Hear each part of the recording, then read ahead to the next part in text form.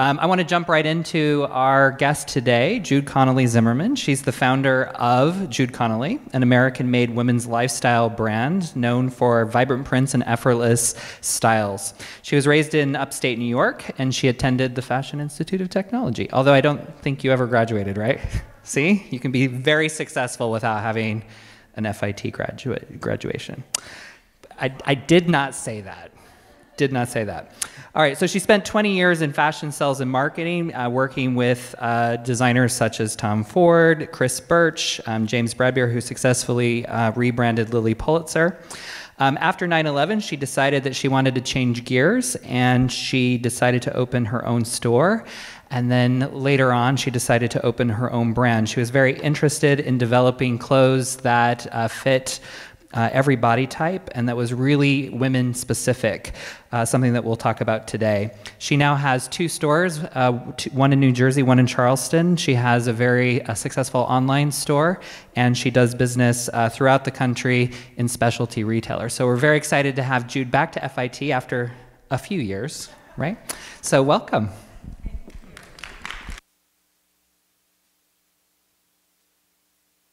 How exciting. And full disclosure, I'm doing work for Jude Connally right now, so I get to spend a lot of time with Jude these days. Yes. Hello. So welcome. Thank you. This is super exciting. This is what I'm doing when I'm not at your office. Got it. I love it. All right. I love it.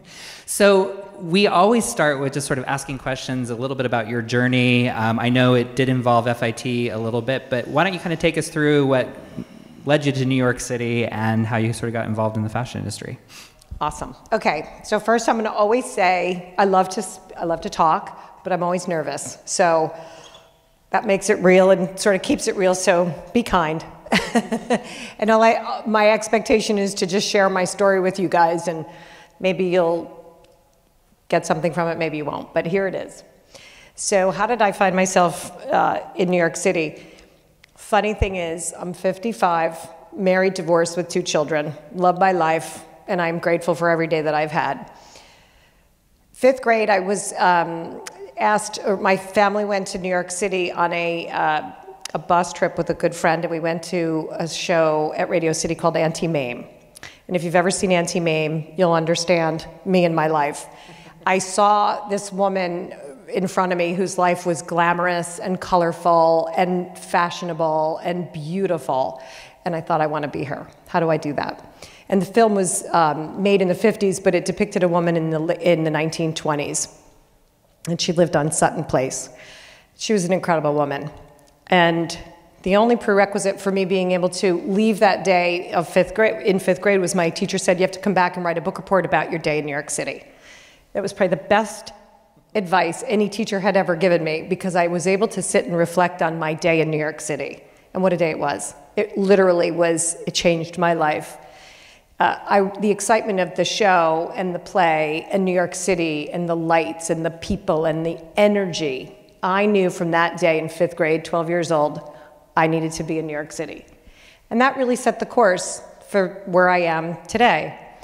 So I went to high school, and that was great and fun, but there was this junior year in high school, you know, the teacher said, what are you going to, or my parents, the teachers, the guidance counselors, what do you want to do for the rest of your life? Well, I had no idea. I wasn't a good student, but I was a good talker, and I loved people, and I'm in the middle of 7 children. So I thought, well, I love color, I love print, I love flowers, I love nature. And I said to my guidance counselor, what can I do? And I like to paint. And she said, what about interior design? Perfect. So the other prerequisite I had was my parents said to me, because we live in New York State and you're one of 7, you have to pick a college that's a state school. So lo and behold, I set out to go to FIT. And I thought, well, it's a crapshoot. I don't know if I'm an artist. I don't know if I'm creative. I don't know if I'm academic. But I somehow miraculously got into the Fashion Institute in the interior design program. I was blown away. And this was 1981. So do some math. But I came to the school. It was incredibly hard. It was fascinating. It was wonderful. And I studied for a year, and then I wasn't able to keep up with the studies. So I I didn't come back, and I went my second year in college, I went to the community college by my home. And at that point, I had met so many wonderful people at the Fashion Institute. All my friends said, come back to New York City. And in the early 80s, there were lots of jobs in the apparel industry. Lots. I mean, it was so abundant. So I said, well, I don't know what I'm going to do. And I had worked in retail in high school, which was another incredible moment in my life. So my friends had said, come back to New York City, we'll find you a job. Literally, we'll find you a job. And they did. So I started out working for an apparel company as a salesperson and what they call retail coordinator. So I worked as a salesperson at Bloomingdale's, representing a line of clothing that was sold at Bloomingdale's. And my job was to literally just go back and report to the boss what's going on with that line of clothing, who's buying it, and how's it selling. So there was my opportunity for my gift of gab. And I learned how to gather information and bring it to the people who could use that information. I had no idea if it was valuable information or not. But the company loved the fact that I had information, whether it was talking about a button that the customer responded to, or the stitching on the jean, or the cut of the dress, or the color that the woman loved when she came out of the fitting room. So those are all those small little details that I didn't know I was capturing, but I was capturing it all. And the more they liked, the more I shared with the people that I was working with, the more I took in more and more. So I learned very quickly how my eye was going to help me in my future. Did you recognize at any point that you were good at that, or did you have to hear that from somebody else? Well, it's kind of like the gold star. We all like a gold star, right? So you don't really know that, but when you're in it, but my person is, I want to please. I'm a big pleaser, and I have a real desire to make people feel good. So when I was getting recognized, I just kept bringing them more and more information, and so I didn't really know what I was doing and why it felt so good. You don't think about, you know, doing it again because it made you feel good. You just do it. So I wasn't really aware that I was a good communicator and that I had a good attention for detail. But in retrospect, it got me to the next level of my career. I mean, we'll get to this later, but you, in that sort of period of time, really started to learn what product was and how product is made and why people respond to that product. Were there certain things, even back then, early on, that you can remember that just intuiting what women wanted and how they were shopping and sort of how that may have affected you later on in life? So it's such a good question. And again, it's such an incredible time in your lives. So much is ahead of all for you. So here I was, 16, middle kid again. You gotta remember, your place in your family means so much. So I'm a middle child, extra cash, extra money is not free-flowing. So I, at a very early age, wanted to figure out a way to make money so I could, you know, go out with my friends and have some extra money. So again, the gift of gab got me to a point where I was able to get hired at a company. This is in the 70s, when blue jeans weren't really worn by women a lot. I know I sound like a dinosaur, for Christ's sakes, but that's true. So this store, it was an Army and Navy shop that sold men's clothes. They decided to bring in a women's department and bring in women's jeans. So they had to find somebody who could sell these blue jeans to girls. And I was always a tomboy. I have 4 brothers, loved my brothers much better than my sisters, and I wanted to dress like them. And so the people at this Army and Navy store, they hired me, and I had this experience with this young gal. Her mother brought her in and said to me, my daughter, and she was a bigger girl, stocky and a little bit chunky, and she says to me, find some jeans for my daughter. She's fat, and she wants girls' jeans. They're never gonna fit her, because all girls are skinny. Well, that left such an impression on me. I thought, the poor girl. So the jeans were cut for young girls, and there were like 6 different brands. There was Jordache and all the different types of jeans when they first came out, designer jeans, but there was a brand called Chick jeans, and they were made for bigger girls. And it took us about 2 hours, but we finally found a pair of jeans. And this girl, she was 14, I was 16 at the time, she came out of the fitting room and she had tears in her eyes. And I said, "You look beautiful." And she cried and she said, "I feel beautiful." And that was it. I hugged her, she hugged me. That was another epiphany I had in my life. I knew that was my purpose, to be kind and help women find clothes that made them feel good about themselves. So no matter what we say, we all want to feel good and we all have to wear clothes. And that's what I always say.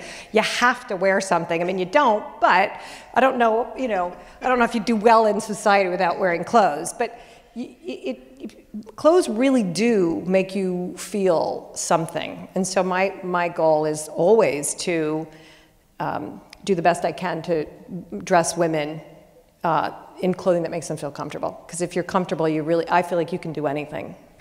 So when did you go from, hey, your friends hooked you up with a job, to like, hey, I could work in this industry and I'm actually quite good at it, and started looking for other jobs? And maybe talk a little bit about what those jobs were. So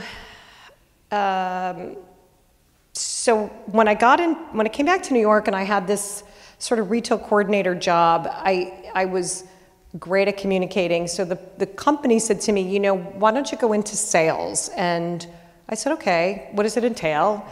And now, one of the things too I would say about never graduating from the Fashion Institute or anywhere, I held a big burden, and it was sort of a secret that I felt less than anyone in the industry, or less than anybody, because I wasn't a college graduate. So I would highly recommend graduating. If you're here, do it. I've never met anyone in my years that has regretted having a college education, or let alone a college degree. So that's just, it seems obvious, but there's a lot of people I know that never finished college. So that would be my small piece of advice. But I was really fortunate because, again, early 80s, jobs were abundant and the industry was thriving, and so many companies were looking for great salespeople. And so I was very fortunate. I got into sales, and my boss said to me, okay, no one in the company can open up Lord & Taylor. If you want to solicit Lord & Taylor, figure it out and do it. So I called and, hey, Lord & Taylor buyer, would you like to come and see our clothing line, blah, blah, blah. Well, I never got anywhere. So I'd go to the store and I'd look at all the other companies and I'd look at the brands and I'd study the clothes. I'd study the price points. And then I'd go back the next week and I'd make a phone call and I'd say, I saw this line on your floor and the company I work for has something similar, and so I would leave these messages. It took me 6 months, 9 months, and then the buyer finally called the company and said, I'm interested. This girl doesn't stop calling me. I'm coming in to see this line. And sure enough, I opened the account, and it became a very big account for the company. I learned as I went, which was great because the companies that hired me saw something in me that they wouldn't necessarily have seen in somebody who had a degree in fashion buying and merchandising. I was so willing to learn anything because I felt a little bit inferior to the people that did have that degree. So I was hungrier, and I never said no to anything that was asked of me. And that's what I tell my sons. Always say yes. No matter what people ask of you when you're working for them, you never know where it will take you. So all of a sudden I had this reputation in the industry that I was a good salesperson because I was so hungry to please. So I started getting phone calls from other companies that said, hey, I hear you're a really good salesperson. Would you be interested in coming to work for us? So the next company I went to was a shirt company that was, it was a men's company doing men's shirts. They had a women's division doing women's shirts. So I was working there, and they hired this new designer who was unknown, and he was struggling, and his name was Tom Ford. And this is where life is so incredible, because you never know who you're sitting next to, and you never know who that person will become or is. So he and I struck up this great friendship, and he was making seersucker clam diggers and embroidered shirts with whales on it. And like, who wears that stuff? But they did, and he was so successful there, but he was kind and he was sweet. And it was such an incredible exchange. And then he went on, it was like in 1985 and 86 that I worked with him. Then, of course, he went on to Gucci, and the rest is history with him. But who would have known? He wasn't Tom Ford. He was just a young guy out of design school looking for a job. So you never know. Eventually, you ended up at Sigrid Olsen, which, do any of you know Sigrid Olsen? Does that ring a bell? They're probably a little young. Probably. Yeah, Liz Claiborne, maybe? Okay. So back in the 80s and early 90s, these were the big brands that really were very specific to women. And I don't think, other than maybe Anne Klein in the 70s, was there really a woman who were designing for women. So what led you to Sigrid Olsen? Because, I mean, that was the heyday in the 90s of that brand. And it was kind of an era that unfortunately doesn't exist anymore. But so what was happening is Liz Claiborne was the women's dress designer in the 80s because women were going to work. So in the 70s, women weren't really working. 60s, they definitely weren't working. So 80s were becoming this like women hear me roar, and Liz Claiborne started making clothing that were accessible to real women. And that's what started the sort of better to bridge market. And then in the 90s, what was happening is more and more companies were figuring out how to manufacture clothing offshore, and they could make a lot of goods fast. So there were new designers coming in that had learned from Liz Claiborne, and one of them was this woman named Sigrid Olsen. But she was an artist who was making prints, and colorful prints. And she started putting her prints on fabric, and then she had this lovely little business. So somebody in the company had heard about this person, Jude Connally, that was a great salesperson and was very good at working with small boutiques and small stores. So they interviewed me, and I got the job. So here I was at 28 years old, and I was working with lots of stores, and I had a 10-year career with them. And again, remember, I'm just a salesperson. I love what I do, talk to a lot of people. But I went from a $10 million company as an account executive to when I left, it was $110 million. I was a senior vice president of sales and marketing. And Liz Claiborne bought this company, Sigrid Olsen, that I worked for. It was the first acquisition that Liz Claiborne bought, and they went on to buy 18 more brands. And I was sort of the guinea pig. They used me to figure out how to go on and buy 18 more brands, and they consulted with me and had me sort of help them through the transition when they approached new designers. So not only was I exposed to sales and marketing, but business at such a degree that it catapulted me to a point where I had exposure to every part of the business, including design. And that's sort of how I got to this stage of my life. Before we get there, though, I think it's so often sales sort of gets relegated, I think, as its own thing. But, you know, I remember when Michael Kors was here a few years ago at FIT, and he said the number one thing you have to do is sell product. If you can't sell product, you shouldn't be a designer. And I'm just curious, before we sort of jump into the next phase of your life, how involved you were in the product at Sigrid Olsen in terms of your role as a salesperson and being able to bring that intel back to the office, to the design team. So, you know, often you see these designers and you think that life is wonderful and fabulous and all they do is shop for fabric and look at beautiful prints, and which you do, which is a big part of it, but you have to understand who you're designing for. And if you don't have an audience, you have no business, right? You can make beautiful clothing, but if nobody wants to wear it, then you have nothing, right? So I always say we're not designing a three-legged pant. Most people don't know what I mean when I say that, but if people wanted to wear a three-legged pant, we'd all be doing it. But everything has been designed thus far, so we're not creating something from nothing. It's a recreation of what exists, but it's appealing to your demographic or who you want to dress. It could be yourself. And in most cases it is, but then there are other designers who want to do it for their muses. So it all just depends on what your passion is. But I think at the end of the day, you have to have a connection to the woman you want to dress or the man you want to dress or the kids you want to dress, because you get so much from when you are talking to the consumer. So being in sales, when I worked with buyers, I got the feedback from not only them, but I also read selling reports. So again, it all goes back to your communication skills. It's the single, I think, most important skill anyone can have. You can remember things, but if you don't have that sort of connection with your consumer, you might be making clothing that no one wants. And that happens all the time with designers, all the time. We'll get into this a little bit deeper, but you also not only learned how to learn what the customer wanted, but you also learned the numbers. Oh, yeah. And I do think that that is something that, especially from a creative perspective, can be very scary when we start talking about your current career. Obviously, numbers play a large role, but can you speak to that a little bit and sort of that process? Because it probably wasn't something you thought you were going to dive into, Excel spreadsheets and Jim Roy and...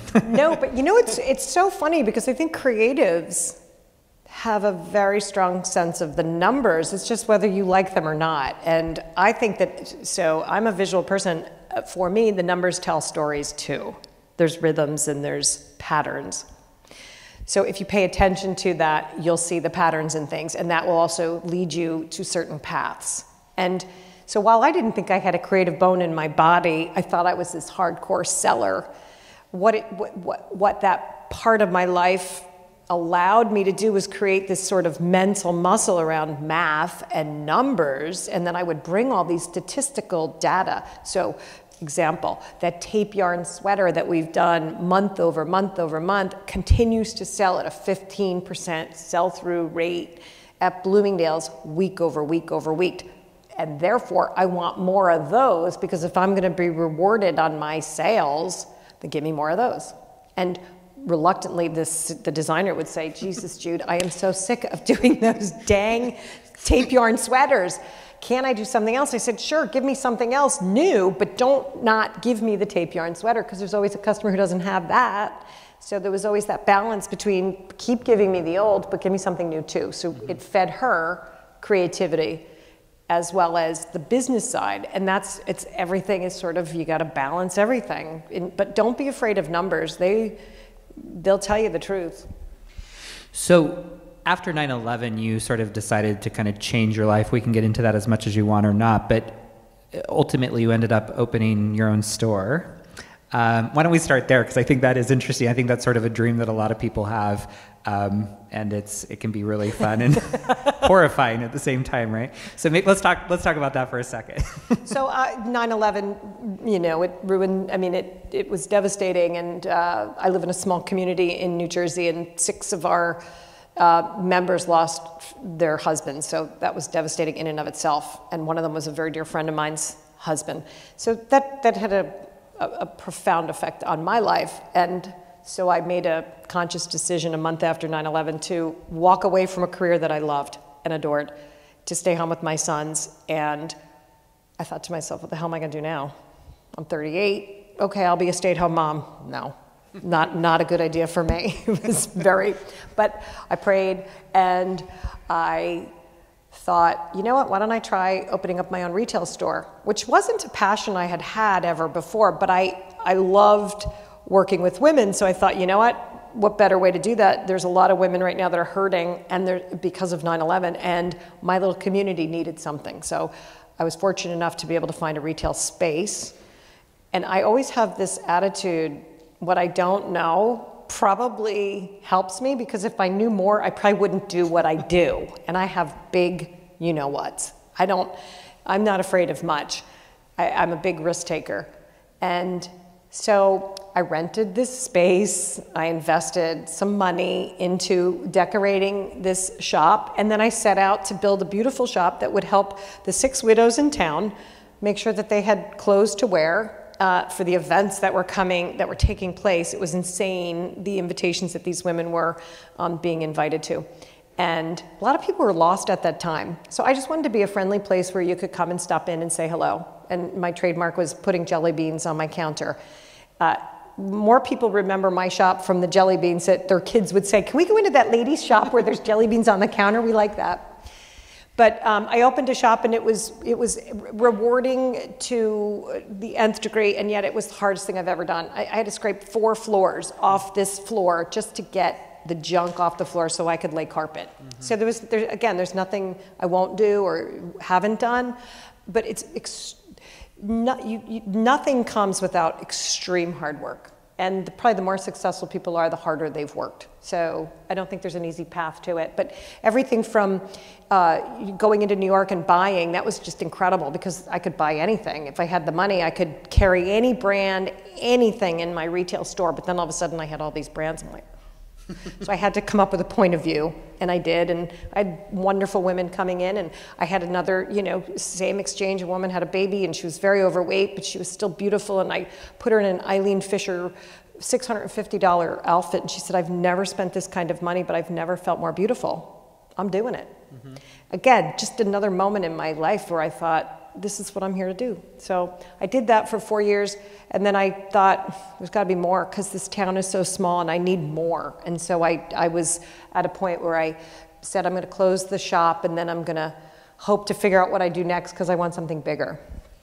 So if I remember right, you were running a marathon and you had an epiphany for your next part of your career. So why don't you kind of run us through that? So again, I wanted more, and I didn't know where that was going to lead me. And I, like I said, I'm a risk taker. So what I thought, the store was kind of like, okay, it was really fun, but there's got to be more. And I remember when I was in New York and I was something big, and now what am I? So I took up running because I'm in my head, and I don't have a job. My kids are in school. And I start running, and then I run in this it's a half marathon. For marathoners, if there's any marathoners in there, they'd have my head if I said I was running a marathon, I was only doing 13 miles, not 26. So I was doing the half marathon. And and this is the God's honest truth, and I talk to God a lot, whoever he is or it is, but I do. And I was running in this half marathon, and it was 92 degrees that day. And I was wanting to run under 2 hours, and I'm super competitive with myself. So I'm running, and they cancel the time of the race. So now I can't watch the clock as I'm running, and I'm an hour in, and I wipe my brow, and I wipe the time off my watch. I'm like, what am I going to do now for the next hour? Because that's what I was focusing on, was my time. So I said, God, put an idea in my head. What the hell am I going to do for the rest of my life? And give me something to think about for the next hour so I can get this damn race done. And sea of black, everybody's running in their Lululemon. Literally, this was in 2008.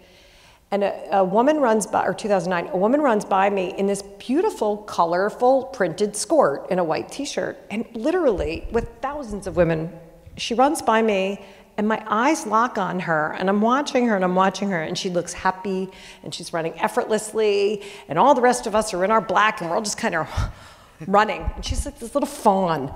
And I go, I got it. I love being in my workout clothing, right? Who doesn't love being in their workout clothes for so many reasons? I said, I know what I'm going to do. I'm going to create a line of clothing that allows women to feel good, that makes you feel like you're in your workout clothes, but they're going to be fashionable. Instead of doing leggings, I'm going to do dresses, I'm going to do tops, I'm going to do pull-on pants, and I'm going to do it in color and print, because that makes me happy. When I looked at her, I smiled, versus all the rest of us in our heavy black. And that's what I did. Literally finished that race under 2 hours, and within a year, I shipped my first collection, and it took off from there. It was insane, but you talk about a moment. Mm-hmm. So the story was incredible. Well, in that, you really took it to heart, because the fabric that you used, which you now call Jude cloth, which is sort of your special take on this, is based on, well, why don't you tell sort of what it's based on, because it was so unique in the industry at the time, and it sort of feels kind of simple, stupid at this point, right? But yet it was very unique and stood out. So tell us a little about how that came about. So you all have the little wristlet we gave you, right? So that's the fabric we use. It's nylon spandex. So it's not a new fabrication, but it's a combination of nylon that is relatively a new fiber that is used in apparel. And spandex, of course, we all know spandex. So it's a combination. It is so durable. It doesn't wrinkle. It wears well. But the best part of it, it feels really nice to the touch. So it's sort of silky. It sort of drapes. It doesn't stick. It sort of slips off the body. And there's an experience you have when you touch it. And that has played very well, because when you put it on your body, a woman feels really good in it. She can feel sexy in it. She can feel comfy in it. She has a lot of emotions around it. But also, when somebody touches her wearing that dress, if they put a hand around her, or they rub her back, or they say, oh, and they have that experience of touching it too. It feels good to them as well. So there's this whole interaction and exchange that happens when you wear this fabric. And it takes color really beautifully. So, and it prints incredibly well. So how it all came to be was just remarkable. Literally, I thought, well, where am I going to find all this fabric? I know nothing about production. I know nothing about design, but I know what I like. So I set out on 38th Street, much like you guys do, going into Mood, going into those fabric stores. And I had worked on 7th Avenue for 20 years. I'd never walked into a fabric store, never. And I just started touching all these bolts of fabric. And I just found this one that had a beautiful print on it, and I pulled the bolt out, and then I sought for another one, another one, another one, and then I was like, okay, well now I think I have this fabric, but who am I gonna find to do this, make this into a dress? And then my 2 running buddies that I ran with all the time, I'm talking to them and I'm telling them about my idea, and they know all about it from the race. And one girl says to me, you know, after the race, I was talking to my parents, and my parents know this man that works in a factory in New York City, and he makes clothes. Do you want me to talk to him? And I was like, sure.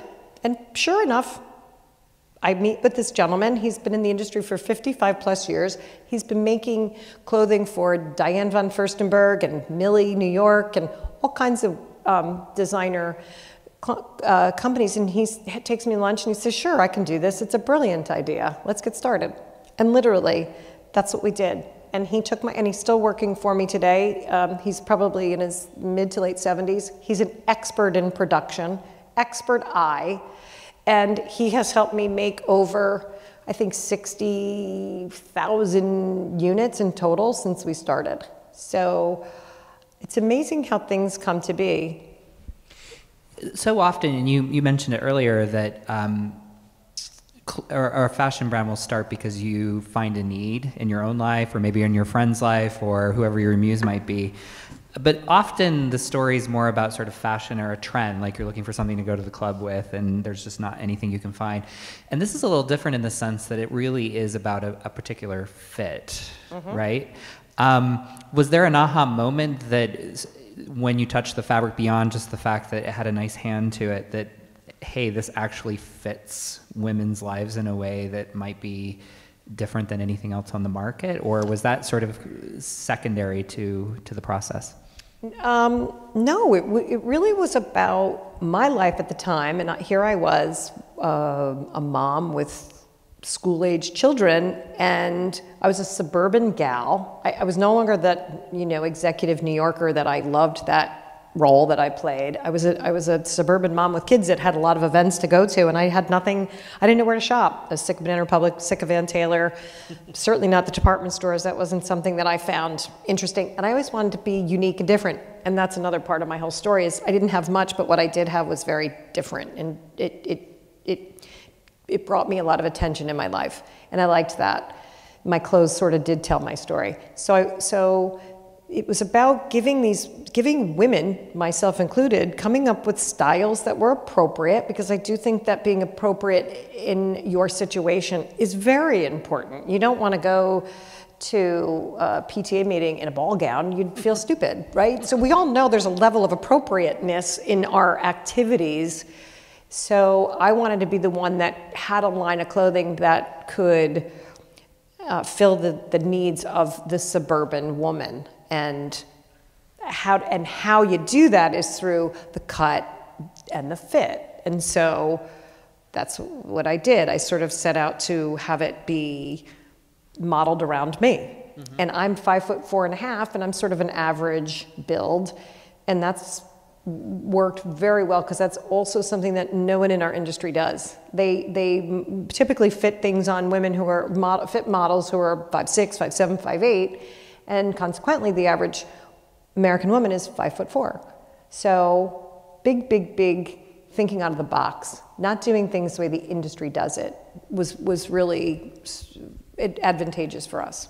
For my brief experience at the company, just watching women who even might not think they like your brand, but then try it on, it's kind of a fascinating experience to watch. What do you think sort of is behind that? Because I think in many ways, your brand is very vibrant and bright. There is a happiness to it. You love print. That certainly comes from your interior design. But I'm curious, why do you think women are so hesitant? I mean, I remember sitting in a room with a bunch of women saying, "Oh, I could never wear that. I can't wear print. My shoulders are too big. My arms are saggy. My butt's too big." And then you just say, "Just try it on." So isn't most things in life, we're sort of afraid, we're conditioned to think one way or the other. And so most women of a certain age, when you're young, you'll try lots of things. When you get to a certain age, whether you're in your 30s, your 40s, your 50s, you sort of think you know what you can wear and can't wear.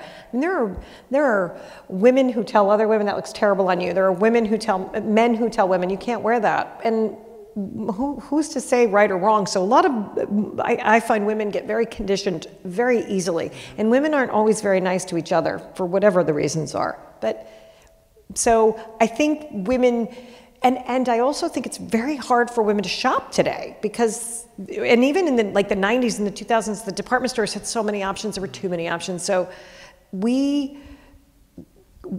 I think women just don't kind of venture out of their comfort zone. So when we can get women to venture out and try it on, they can have an experience like nothing. And I think if you're all in this business for probably the same reason, is you want to see yourself look beautiful, or women or men look beautiful.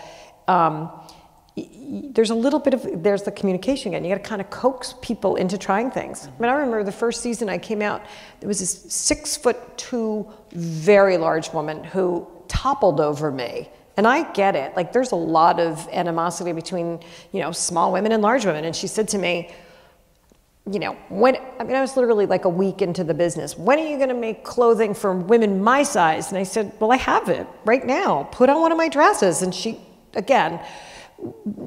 "You're not making clothes for women my size." I said, "I am." And I said, "Go in that fitting room and take this dress and go put it on." Now, she could have killed me. I mean, she was huge. And she's like, "It's never," I said, "Get in there, just try it on." And sure enough, it fit her. And another moment, aha moment, like she said, you did it. Again, because the fabric has 20% spandex in it. The prints do so much for bodies. As you know, if they have movement, it moves the eye, it can distract, it can attract.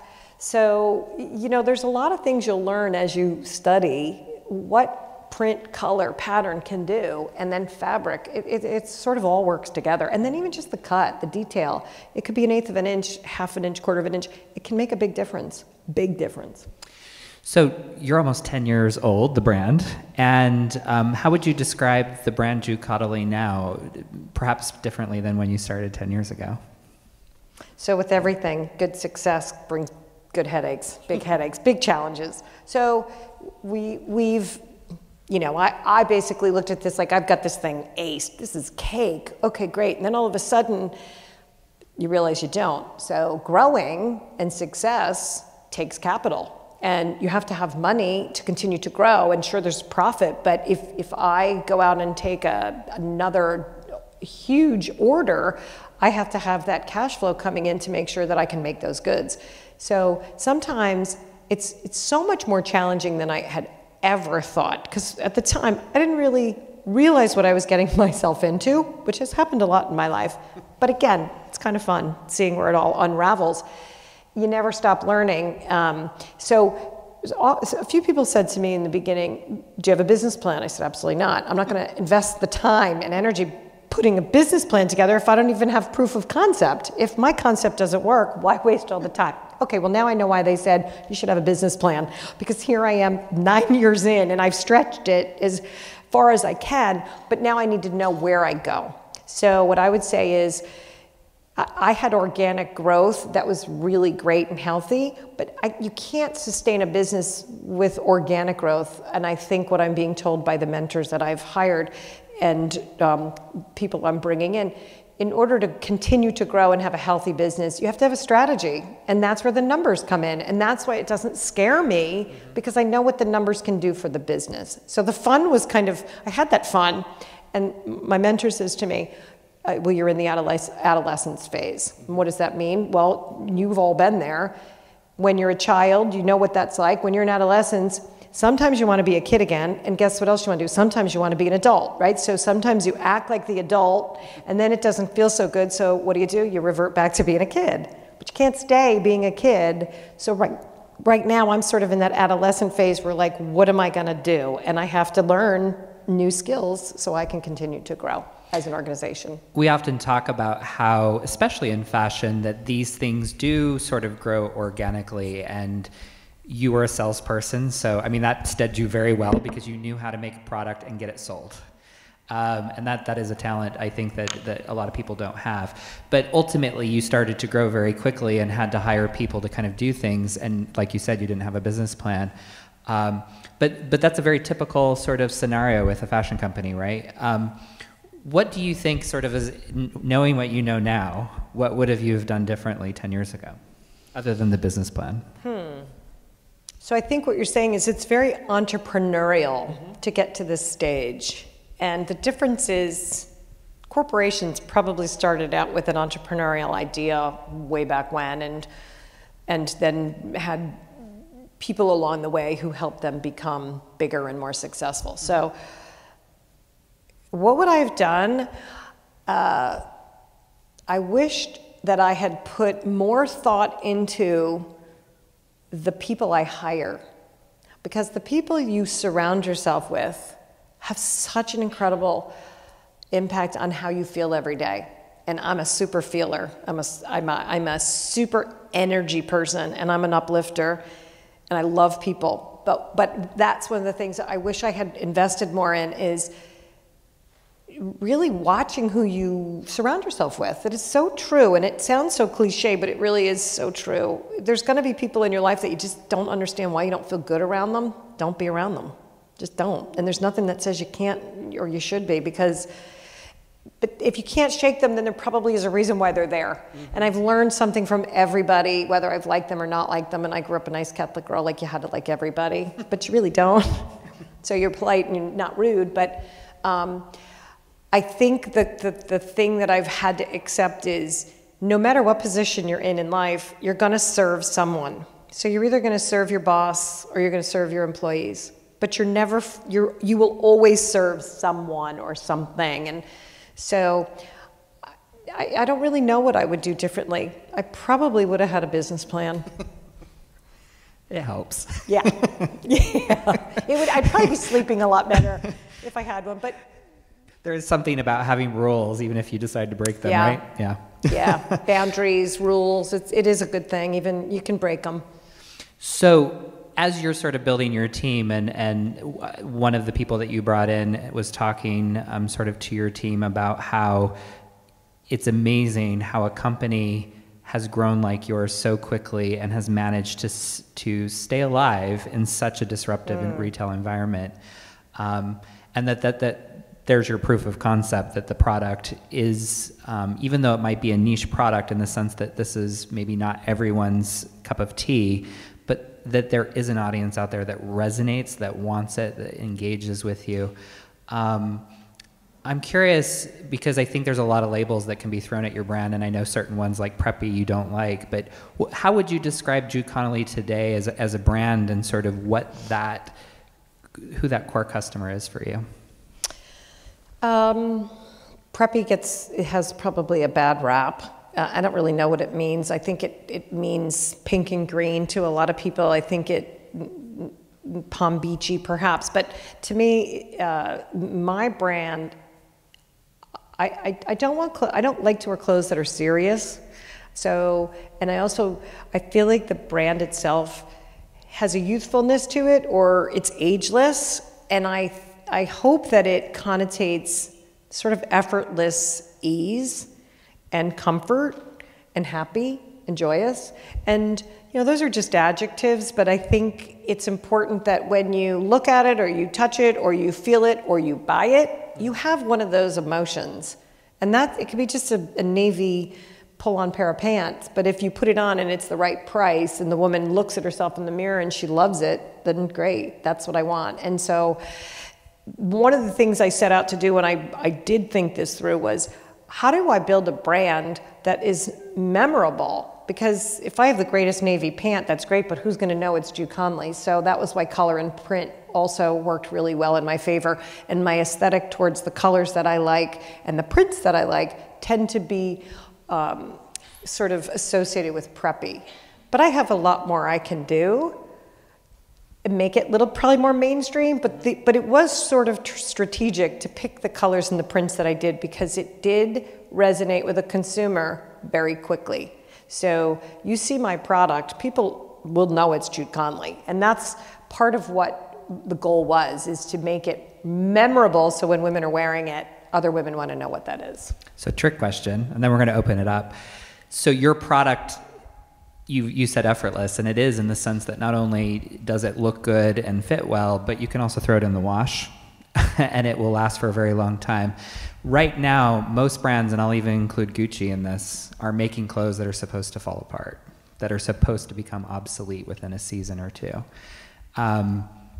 So how do you think about that? Because in a way, that's sort of where the fashion industry is going, and you're creating clothes that last forever. And in some ways, it makes it harder to keep building those sales because women still have 8 or 9 of these dresses in their closet. It's such a great question, and I was afraid he was going to ask me how I felt about sustainable clothing. Oh, no. But I think it's really important for me. I am not a gluttonous person. I don't have a lot of anything. I have attachments to certain things, but I don't have a lot of those things. And that's how it was when I was young. I had some very nice clothes, but I didn't have a lot of them, and they served me well. So I would rather sell more women a few dresses than a few women a lot of dresses.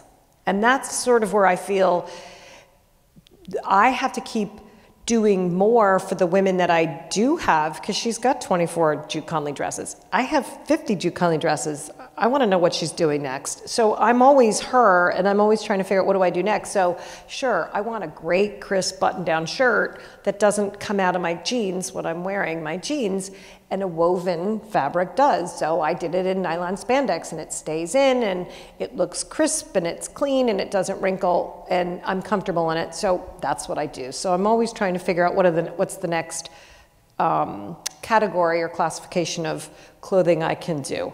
But I'm also continually reinventing the prints and the colors with the styles. So there's an evolution on both ends, but I don't worry about the woman who has too much. It's okay, she can find something else. I'll just find the new woman. One other question that just kind of came out of that. I have noticed since working with you that you are not afraid to engage with women that are in their 50s and 60s and 70s. And so many fashion brands, I think, for whatever reason, don't want to be associated with age. And yet, I would say that women in their 50s are sort of, I mean, they have money. They have businesses. We travel. They travel. They have money. You know, all these things. And I'm just curious, you know, why you've talked a lot about women and making sure that you're serving them.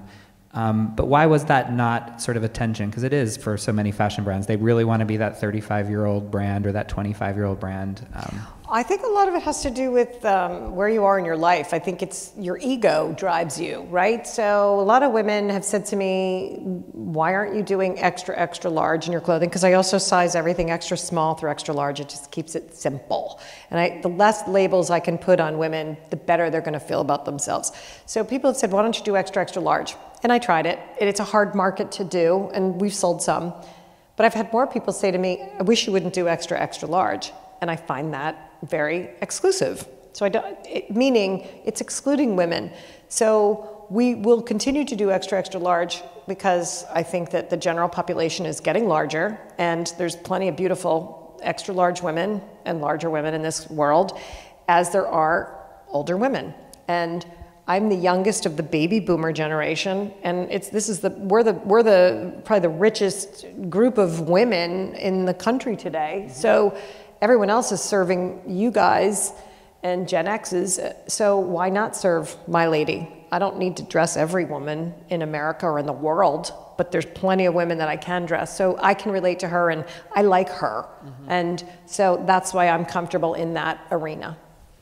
And you have such an interesting range of customers, everything from the hedge fund manager at, spending $10,000 a month on these dresses to just a woman who this is her Valentine's dress or her special occasion. I want to open it up to questions. I want to make sure we have time for that. And Nicole, I'm going to have you grab that mic so that whoever is going to ask a question, you can pass it to. Who would like to go first? There we go, front row.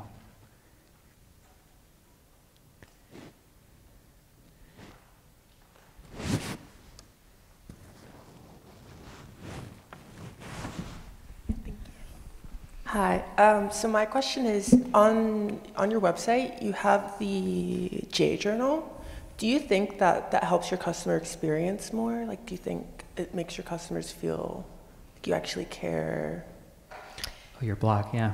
Yeah, it's a good question. I didn't grow up with blogging, and I don't like to read. I love to read, but I'd rather look at pictures than read. So I'm not a big blogger myself, but what I have found is there are so many women that love to read about it. And I think, there's a humility or a humbleness about me that serves me well. But then there's a responsibility I have to my customers who want to know more. So the blog has really helped get the story out and have women feel comfortable about who I am, what my likes and dislikes are, and they either like it and they delve into it more and then they may buy the product, or they don't. But it really is another vehicle to tell the story with, and it's been a challenge for me because, again, I think, what do I have to say? But apparently I have a lot to say because I haven't stopped talking. So it's a great outlet, and I highly recommend, if you're into blogging or you read blogs, keep doing it. Other questions? Right behind you. Hi. So with comfort and ease being one of the first priorities of your brand, what are some of the obstacles you've had to face with that? And I guess in terms of maybe with like fit or, I don't know, just if any. Let me think about that.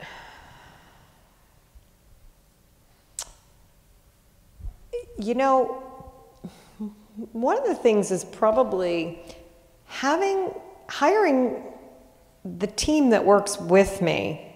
They don't always understand what comfort means to me.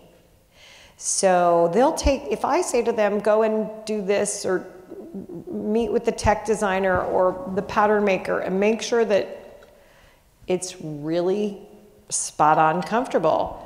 They might say, yeah, that length is good, but it could be an inch too long or an inch too short, and we go into production on it, and then we look at the production. I'll put it on and I'll say, my God, it's just an inch too short. This is not going to be comfortable for a woman who's going to church. So that's, again, it goes back to, it's the details that they say the devil's in the details. It is. So those are some of the challenges that I'm finding. And one of the things I would highly recommend is, wherever you work or whatever you do, you have to define your own glossary of what your definition is of whatever it is you're referring to. Because what comfort means to me is probably not what comfortable is to anyone else, or what's easy, right? So some women love wearing high heels and they can run in high heels. My ease and comfort to me are running shoes. And I love the fact that I can find designer sneakers in every brand, and I have a lot of them because that's my passion, but they're comfortable and I like how they look. So that's a big part of it, is making sure that you can communicate well with your team, and there are always going to be challenges. I mean, to the smallest detail, whether it's a collar or a button or a zipper, if it's not comfortable, it's coming off. So it's about training your team and really working closely with them. But that's a challenge every day for me. How do you give up some of that control? A lot of faith and a lot of praying, and I think one of the things that I've learned at this age is I can't do everything perfectly. as much as I want to, right? So, I hit this thing out of the ballpark and women love the product and I'm on fire and I'm doing everything great. And then all of a sudden, now I've hit a bump and it's really bruised my ego and I sort of have to let go, and I can't do it all. I could, and I could do a lot, but I can't. And I think there's a point where you have to accept help. And I would say at 55, I'm finally asking for help. And one of the things, I wasn't ever told to ask for help. That was a weakness. It's not, it's just the opposite. You ask for help. And my mentor said to me, since you have such a hard time with asking for help, ask somebody you'd like their advice, because it doesn't make you feel weak. And just that little question was so helpful to me, or that statement was so helpful to me. So if you want help in school, ask for your professors, ask them for their advice. Who doesn't like giving advice to students, right? We all love that, but nobody really wants to ask for help, so. That's a good point. Did you have another question? I think I... No, okay. Yeah. It just reminds me, actually, I just watched I think I said this to you, the Brene Brown, that you can only have courage if you're vulnerable. That those two things have to go together. Yep. And it's... Yeah, and so I didn't really answer your question, and how you let go is there it is. I show vulnerability that I don't know everything, and I really don't. And so you have to trust people. And then when you hire the wrong person because you were lazy, you didn't really look at their references, you wanted to get somebody in because you wanted to get it off your back. And it inevitably, if you don't do the work and ask the right questions, it may work out, but it may not. And so there's a lot of trial and error in that. But there's also giving people the faith that they can do it and allowing them some mistakes is really comforting for me too now, as I realize everything cannot be done in a day. Things take time. And so the more I trust my people and the more I let go, my business is going to turn into something that it's not what I necessarily saw for it, but it doesn't mean it's wrong. So it's a hard thing to do, but I'm doing it. Just like my sons, they're like, Mom, 22 and 25, let go. So I have. But then they keep coming back. Oh, they won't leave. Do we have any other questions? Okay, we have two here.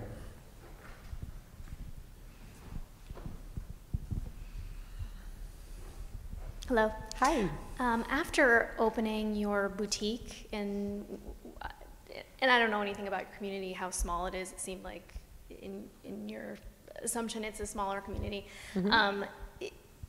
For people, I'm thinking about maybe going back home and opening something in kind of a smaller. Is that something that you would discourage, or is that something that, because I feel like there's a need, but I don't know if it's a big enough market, and how do you kind of know, when there's maybe a spot for you, or maybe you're going to jump in and it's just not going to be anything there for you. So the best advice I could give you is there's always room for a brick and mortar, always. Whether you can make it successful or not is up to you. But women are never going, and men are never going to want to stop shopping and have an experience, because I think that's what we're learning now. Is you can buy anything on e-commerce, and that's an experience, but you still want to touch and feel and see and interact and have that emotional exchange. So I would highly recommend pursuing your idea or what your gut's telling you. But it may not be investing in a store because it may be too expensive for you, but either A, work for a company who you can work in the retail store, or go and look at your downtown and see what's there. Maybe there's a boutique that you like that you could go work for them. We have a situation in our company where we have these 2 retail stores, and I know one of the gals that work for me has a dream of owning her own store, and I'm actually considering letting her oversee the retail stores. And I don't think she has any idea that everything she's done up until this point is going to earn her the opportunity to run what I would say her own store, but it'll be ours. So explore it all. Walk into a store. If you have a feel for it, go in and introduce yourself. You just never know. And I think you have to listen to your gut even more than your heart. Your gut has it all. And it'll tell you if you're in the right direction or the wrong direction. Really listen to it. And you can if you don't listen, you probably weren't supposed to. But 9 times out of 10, when my gut tells me something and I do it, I see why I should have. So pursue it. And it doesn't mean that it's the end No. thing. You'll probably have 4 more things after that. Right? The path With is this way. You know, if you look at Feng Shui and you read what Feng Shui says about even the path into the walkway into your home, right? A sidewalk or steps into your home. The best thing is a curvy pathway. That's the healthiest. Feng Shui, the energy loves to move on a curve. And anyone, you can look that up, you can challenge it. But I read that and I found that interesting. So now every time I drive by a house, I'm very linear and I like symmetry. But thankfully the house I live in has a nice curvaceous path to my front door. So keep that in mind. We had one other question, yeah. Hi. Hi. Do you design your prints? Can you say it again? Do you design your prints for the dress? I do not, but we have people who do. So we get inspiration. We don't, so actually a few of them have come from nothing. But most of them will come, there's print designers out there that we can go to the market, we can buy prints, and then we recolor them, or we'll change them. So that's a really interesting process in and of itself. We do have some that we do create and design on our own, and it's a young gal we hired from SCAD, and she studied textiles. But I don't believe we have to do everything from scratch. Yeah. Because there's so many beautiful prints out there that that can be translated into clothing that if I had to change it, it wouldn't be as beautiful. But I would use an Hermes print for inspiration. And Hermes is one of my favorite brands. Everything they do I love, whether it's their colors or the print detail. But we take inspiration from it and then we sort of make it our own. And you put it on that fabric, which I think is surprising to people. So that's sort of the surprise of seeing a traditional print. She did a whole menswear print for fall 2019 that's coming out, and it's all your typical men's prints, but on this fabric. Yeah. So that's the thing. Anything can be translated. You can do things like men's shirts and woven fabrics and houndstooths and Glen plaids. All those traditional sort of menswear patterns can be translated onto this fabrication, and so you have this look of a menswear dress or suit, but it's in this fabrication, so you can do anything in it. And that's what I like to do. I tell my kids I'm going to be doing a cartwheel on the front lawn when I'm 100, and hopefully I'll be wearing a Jude Connally skirt. But that's sort of the energy around the whole brand, is like you can do anything in it, and anything can be translated into this fabric. We have time for one more question. Okay, so I'm going to do it then. Okay. So we have a room full of a lot of designers, and we sort of end with this with each speaker.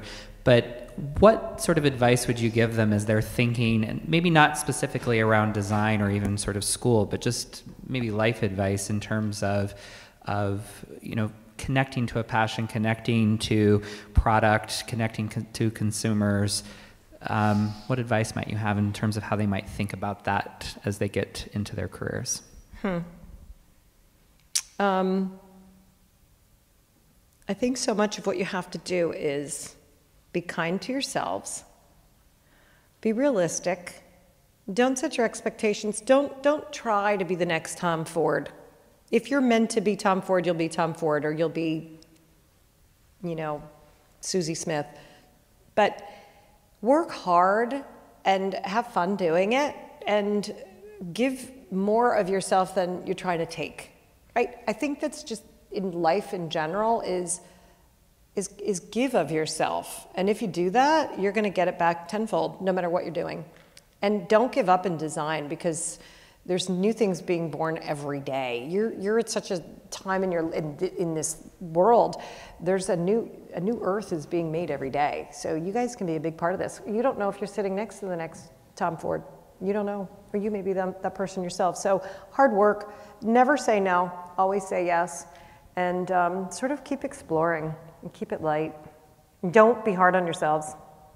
Don't, because it won't serve you well. And there's plenty of gold stars for everybody, and you'll find them along your path.